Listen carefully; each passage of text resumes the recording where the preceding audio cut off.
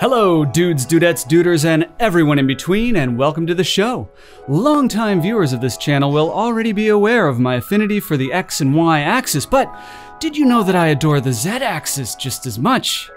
I do. That's why today we're talking 3D. Specifically, we're reviewing the Loreo 3D 9005, a clever little device that allows for single-body 3D photography on APS-C or micro four thirds cameras.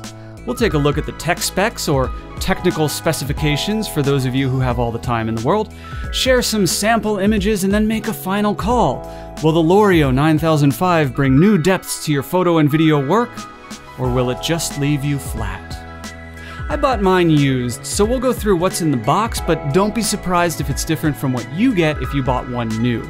The centerpiece, of course, is the 9005. It's a simple enough device that uses mirrors to send slightly dissimilar images to the left and right halves of your sensor plate. Now, I don't know if they ever offered the micro four thirds version commercially, or if this is a consumer modification, but mine came with a micro four thirds adapter bolted on rather aggressively. The odd thing is, this is an EOS to M43 adapter and not APS-C as one would expect. No matter, it attaches to the BMPCC 4K well enough, and that's all I care about. But wait, there's more! Also in the box is a cardboard viewer for the computer monitor, a similar viewer for those bold enough to get actual prints, an instruction poster, and oddly enough, 5 baby gays. The lens also comes with a carrying bag, which will sit comfortably next to any Louis Vuitton or Prada accessories you might own. Just kidding, it's a regular old bag. There are very few settings on the actual lens, and what is there won't be adjusted that often. On the top, you have your aperture controls. This lens goes as wide as f11 and closes down to f22. Personally, I just leave it locked at f22 because, as with most toy lenses, the focus isn't very sharp and anything you can do to tighten up the image should be done. On the undercarriage, you'll find the distanceometer. This is a combination focus and convergence adjuster. If the subject of your photo is closer to the lenses, they need to be slightly closer to make convergence possible. If the subject is farther away, separating the lenses will exaggerate the 3D effect slightly. Sliding the distanceometer will affect focus, again, slightly. But the lens is so soft to begin with that it doesn't make that much of a difference, especially if you leave it set to f22, as I almost always do. As a general rule for those of you just starting with 3D imaging, convergence is where the two images meet, and I recommend keeping 1/3 of the image in front of the screen, 2/3 behind, with eyes resting on the screen. These aren't hard and fast rules, just good places to start as you experiment with the format.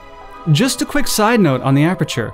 At f11 and f22, the iris is a circle, but there is a clicked spot on the slider at f16 that is shaped unlike any iris I've seen.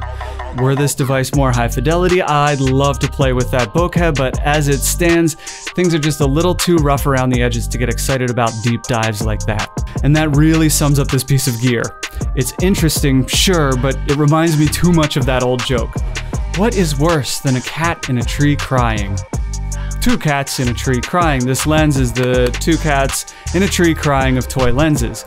It's got all the limitations of a toy lens, sticky adjustments, dodgy focus, being too zoomed in, but it's all even worse because your sensor is being split in half. This adds up to a fairly low ceiling on what you can do with this lens out of the box. But out of the box is not the end of the story. The lenses do have 58mm threads so you can screw modifiers on them, giving you a wider field of view if you want it. Some extra wideness would be warmly welcomed on this device, until you remember that you'll have to buy 2 of them, and then you start wondering if you're throwing good money after mediocre. All that said, there are some things this lens does that made me really happy. The bar to entry on 3D imaging for hobbyists is fairly high, particularly if you want to do it correctly. When I say correctly, I'm talking about shooting with 2 discrete cameras that have a floating convergence point. If you're not sure what that means, don't worry. Basically, it means that Avatar was impressive for very different reasons than it was famous. Real 3D imaging can only be achieved with 2 lenses. In general, 2 lenses means 2 cameras. This little doohickey gets us down to 1 camera. Sure, it's at the cost of cutting your sensor plate in half, but here's what you get for that. You don't need 2 cameras, 2 power solutions, 2 SSDs, 2 lenses, timecode sync, and a mount that can handle all of this. If you're old Jimmy Cameron, this solution is risible. If you're a dad who wants to grab some 3D snapshots with his family at mini golf, the single body solution is warmly welcomed. But we haven't gotten to my favorite thing this lens does, that which I've never been able to do in any of my previous 3D camera rigs. To understand its superpower, I'll have to explain my early days of 3D imaging. My first 3D cameras were as simple as could be. I would buy 2 disposable cameras, attach them to a plank, and then release the shutters at the same time. When I got fancy, I upgraded to a pair of Sony CyberShot cameras and saved a mountain on developing costs. While this would work for nature shots, still lifes, and posed portraits, there was something I could never photograph: water. Since water is constantly moving, your cameras have to be perfectly in sync to shoot it in 3D. Because this is being captured to one sensor plate, it's impossible for the 2 images to be out of sync. Ta-da! Water in 3 crisp dimensions for the first time in this hobbyist's career. I know, I'm not exactly setting the world on fire, but it is exciting for me. There is something else this device does better than any of my old handmade devices, and that is that the lenses are fixed. With my handmade cameras, there was always some imperfection between the 2 lenses. They'd be slightly misaligned, and then I'd have to correct that in Photoshop. With this lens, I can easily build a macro in Photoshop or Premiere and let the computer do the final steps of converting this to anaglyph.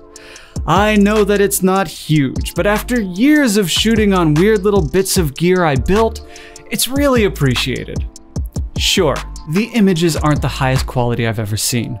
Even at f/22, it doesn't feel very sharp. It's too zoomed in and you're working with half a micro 4/3 sensor plate. The walls are pretty tight on this gadget. That said, it's an affordable, single-body 3D imaging solution targeted at hobbyists. It's a fun little bauble that I will certainly use for my own weekend family snapshots, and every time I do, I'll be so happy about it. Whether I'm shooting on disposable cameras or the Loreo 9005, I've always done 3D photography because it interested me.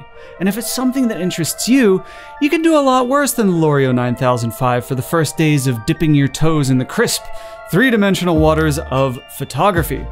If I had to give this a ranking on an arbitrary scale, which I don't but will, I would say it's a clever curio. Say, do you like our new ranking system? It's like numbers, but with more words. Spectacular! As always, likes, blorps, comments, and gooples are warmly appreciated. All hail the mighty algorithm. Now, to get to what you all came here for in the first place, adding a piece of art to the gallery.